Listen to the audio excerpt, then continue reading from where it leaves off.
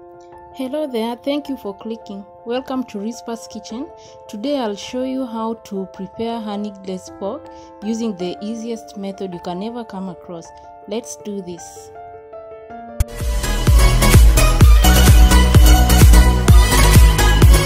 First I wash my meat thoroughly, then I pat it dry. Next I mix my seasonings together. In there I have cumin, paprika, black pepper, salt and red chili. I used a teaspoon to measure all this. Sprinkle the seasoning all over the meat.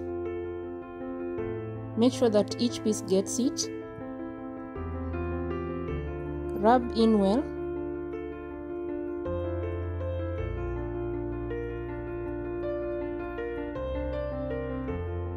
So we are going to fry this. If you find your meat not too fatty, you'll add some oil as you start frying it. If not, just fry directly on a hot pan like that. With time, it will release its own oil. Here we go. I added a little oil to mine.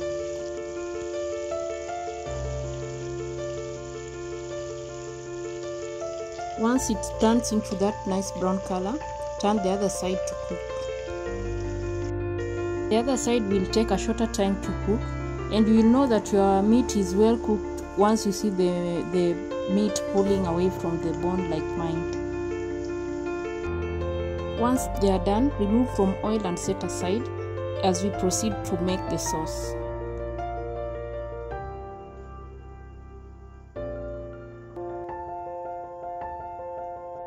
For the sauce, you'll heat very little oil, about a tablespoon.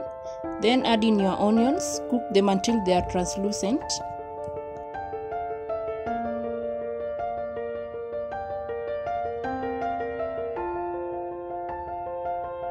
Add in your ginger and garlic paste. At this point, reduce the heat to the lowest. Keep stirring. This is because garlic has a tendency of burning very fast.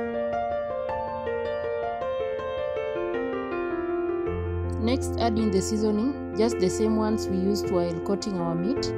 Keep stirring until we achieve a slightly golden brown color.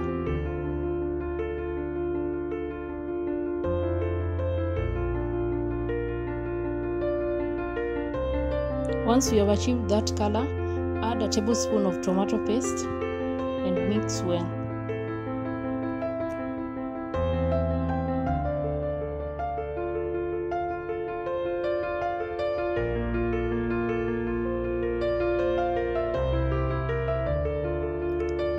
Add about 1 cup of tomato sauce. You can substitute this with tomato ketchup. Stir.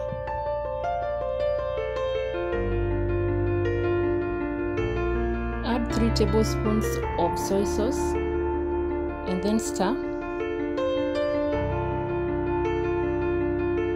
At this point you can add some pounded green chilies. I opted it out since I don't like it too hot. So we will let this simmer for about 10 minutes on low heat.